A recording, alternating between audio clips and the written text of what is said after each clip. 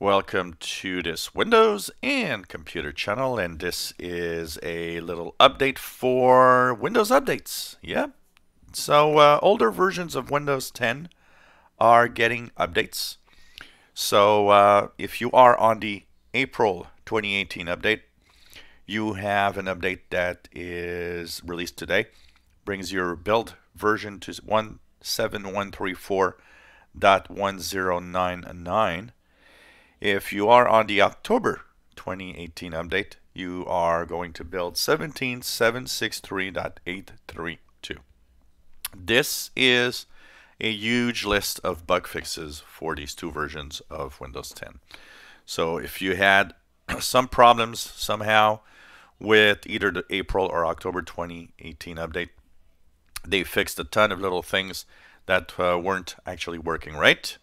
So maybe this will fix your problems. This is bug fixes, so it should technically appear as a optional download and install, not be forced on you technically.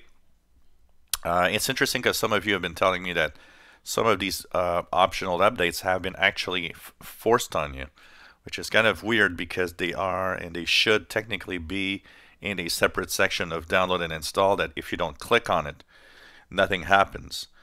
So check it out. Bug fixes, no security fixes in here, so there's really no urgency. There's really no reason to install this if you have absolutely no problems.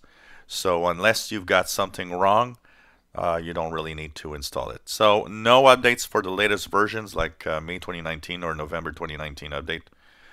There's no updates there. But I was thinking that it probably would happen today. Very often there is an update 1 week after Patch Tuesday for older versions.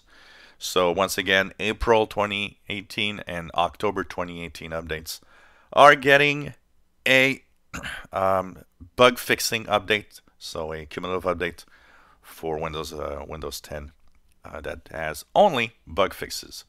If you enjoy our videos, please subscribe, give us a thumbs up. Thank you for watching.